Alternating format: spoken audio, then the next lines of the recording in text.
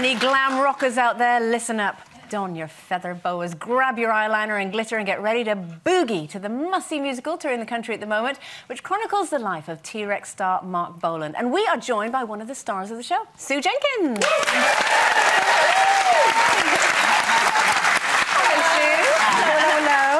So it's on tour at the moment. Where are you right now? We're in Woking right now until Saturday. 2 shows yesterday, 2 shows Saturday. Oh, then we're in Cardiff and then Wimbledon, big press night in Wimbledon. And we've been on the road, Ratchick, for 9 weeks. Does it feel like you get to kind of dip your toe into the sort of rock lifestyle? Yes, more than dip my toe. It's amazing. It's fantastic. And what is great, I think, is when you hear about a show like this, you tend to think it's going to be jukebox musical type of thing.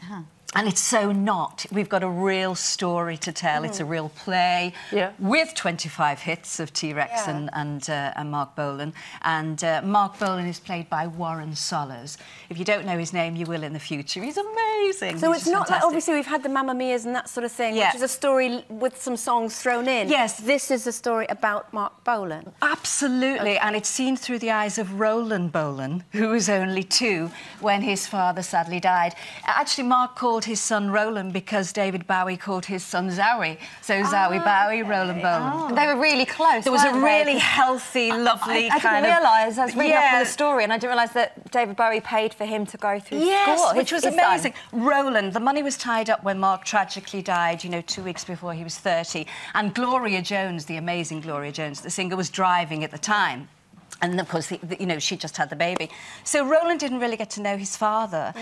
So our story begins with Roland saying, I want to know who my real dad is and what makes him tick. And that's where the story begins. Now, you play his mum, Mark's mum. I play Mark's mum, Phyllis. But in real life, when Mark tragically died and Gloria was driving the car, they fell out, didn't they? Yes, really they did. Badly. Well, also because, of course, any mother, the grief, you know, nobody wants to ever think of that. And she lost her son, but she also lost her grandson because Gloria fled to LA, understandably because of the heartbreak. So, of course, she lost both of those. So there's great poignancy through the show, and we always say we take the audience on a journey of very touching moments of great joy, but they will all be singing and dancing at the end. We have standing ovations every night. That's a lot of tragedy, though, to have to play every single night. How do you? It really is, do you not just sort of disappear into your room afterwards? Well, I have to tell you, it's quite... I age up to kind of 70-odd now. You have to say here, never, because she's only 39. But I do, and so it's quite depressing anyway, looking in the mirror.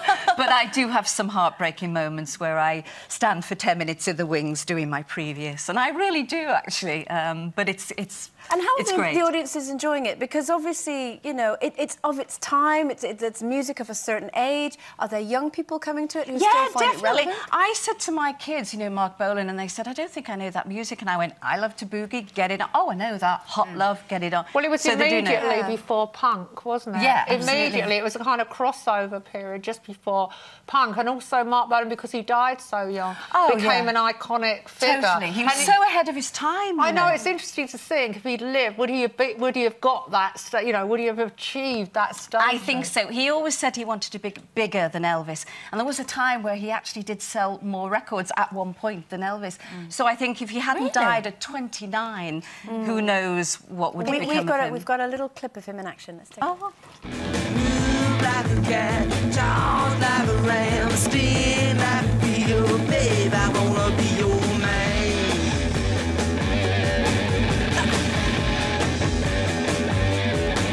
Well, it's plain to see you were meant for me, and I'm your toy, your 20th century toy. You know,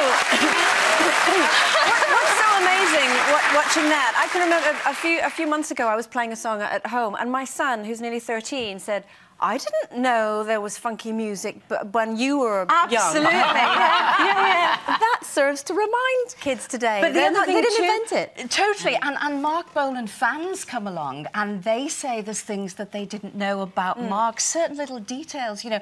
And when we were all doing our kind of research, we found out things that I was around first time, you know, with Mark Bolan, of course, but there were things that I learned since then, just through doing my sort of background work. You know, the other thing I must say is it's directed directed by Gary Lloyd, who is, of course, famous for Fame and Thriller Live. Right. And he choreographed it, and it's just the most amazing Do you have a dance. little dance? You don't have I do. I boogie at the end. Yeah. Lee was saying, our lovely makeup guy, that he went along because his partner just loved Mark Yes. Bolan. He's not a Mark Bolan fan, he said, but you had an amazing night. He was just saying in makeup, you know, and I think people, they have preconceptions about this show, and I think what I've got to say is kind of lose all those, because it's so not what you think, it's so much more. Do you know, you've sold me. I like the idea.